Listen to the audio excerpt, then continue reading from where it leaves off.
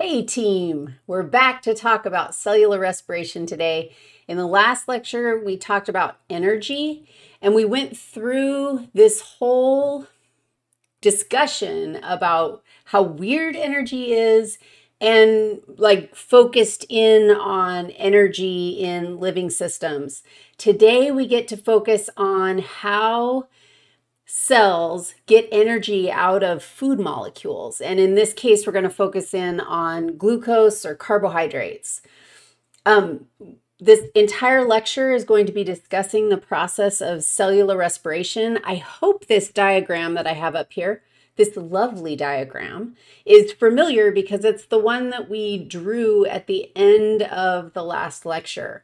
And I threw it in here because I just wanted to make sure everybody was super clean and clear with our task on this day. And that's that we're focusing in on just the one piece of the energy in living systems. We're just focusing in on the cellular respiration piece. In the next lecture, I'm going to do a little preview for you. In the next lecture, we're going to talk about the photosynthesis piece, which tells us where our glucose comes from. I think that cellular respiration is a little more intuitive. I don't know if it's because it's happening in us and so we can imagine it easier, or if it's the molecules are a little more familiar.